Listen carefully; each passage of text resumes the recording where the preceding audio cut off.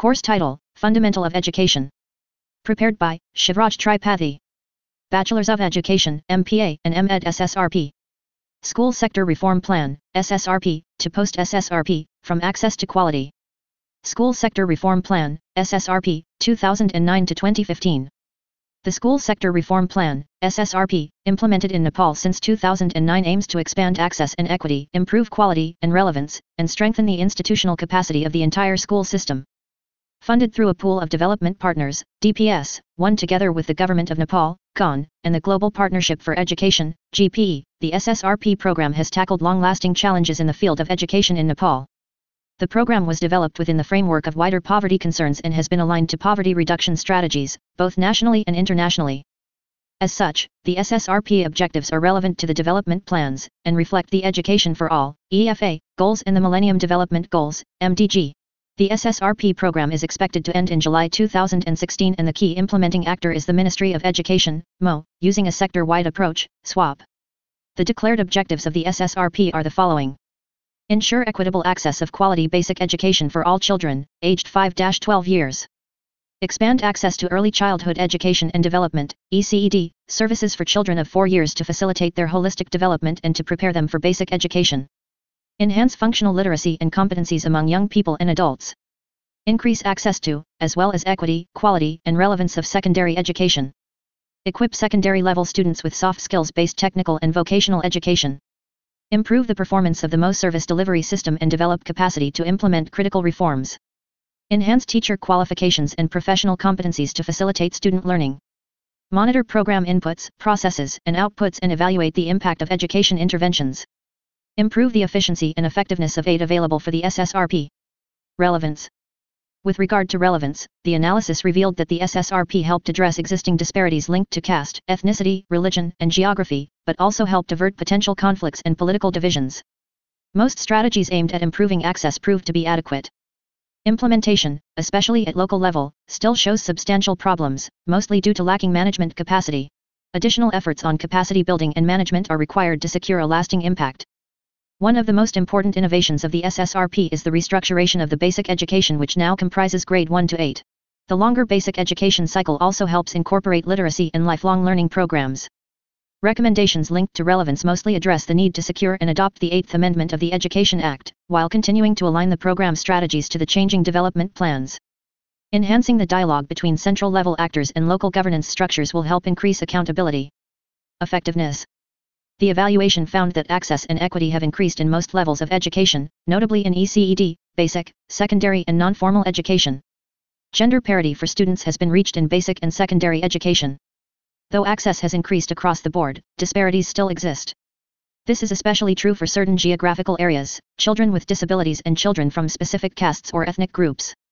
Learning outcomes and student-teacher ratio have improved considerably, though there again, large disparities persist. A set of minimum enabling conditions have been designed to provide school communities with a benchmark for their operational planning. The early grade reading program has potential to reduce dropout rates. Programs fostering mother tongue education have not yet shown impact on learning outcomes. Non-formal education and literacy programs have been successful and have produced high numbers of neo-literates. Next to questions related to access and equity, quality of education is another complex field. Although teacher trainings in content and method were provided under Ssrp, new learning methods have not been transferred to the classrooms. Additionally, to teacher training, competency-based curricula were developed and soft skills programs were piloted.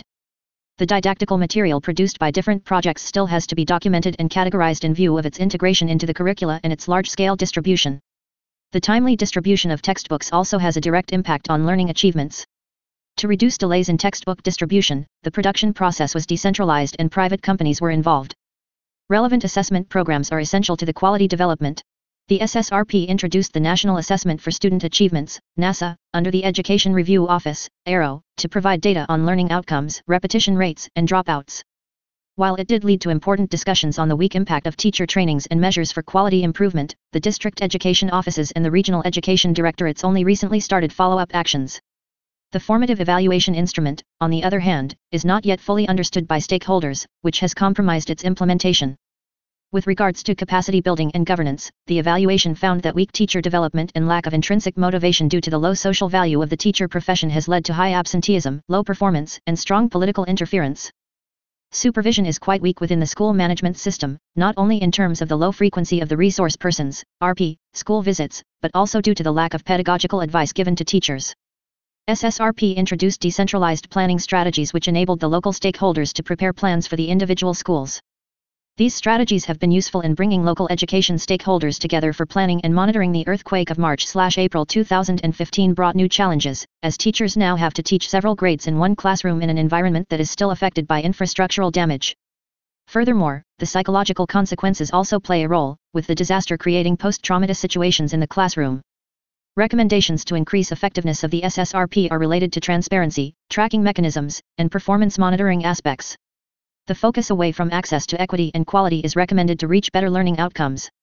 Efficiency. Education has become a priority sector for the GON, for which investments have steadily increased. Since the Ssrp was launched, public financial management, PFM, has been considered as one of the priority areas for improvement. Unfortunately, financial record keeping has not yet been computerized across the board, and this hampers the quality and timeliness of financial reports at both central and district level. Social audit processes have become more of a ritual rather than a true monitoring exercise. The Educational Management Information System, EMIS, especially the Flash system, has continued to improve in terms of quantity, quality, and timeliness.